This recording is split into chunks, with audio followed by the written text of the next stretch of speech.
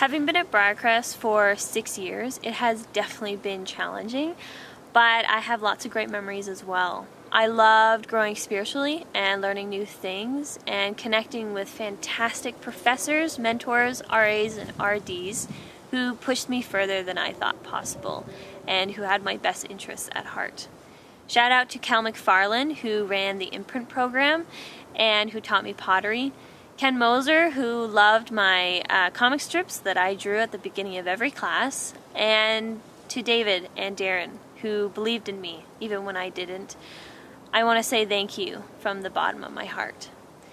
Thank you also to all my friends who took me on crazy, wild, unexpected adventures like going to Tim's, playing games, baking, cracking jokes, sharing stories, and doing projects together.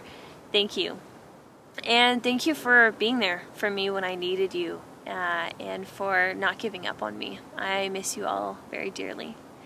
Overall, Briercrest was a place where I was a liver in the high school dorm for 3 years, led Bible studies, did a double major, and became an English teacher, of all things, an intern for Youthquake, and traveled to a country that very few people are willing to go. I did what I thought was impossible for me to do, and yet here I am, finished. And college wasn't easy, but I learned how to live in step with the Lord, and so I say thank you to all of you for being an inspiration and making an impact in my life. Now I know that I don't have my entire life planned out in front of me, but that's okay.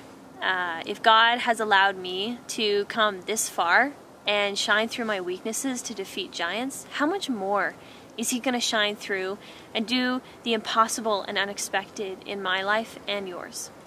I understand that this season that we're in has had some disappointments, and when graduation was canceled, we didn't get that important closure to move into the next stage of life.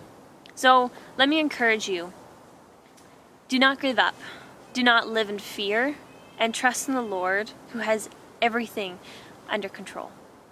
So, congratulations, class of 2020, you made it. Now go, lay aside every burden and sin that so easily entangles us, and let us run with endurance the race set before us, fixing our eyes on Jesus, the perfecter and author of faith, so that you will not grow weary and lose heart.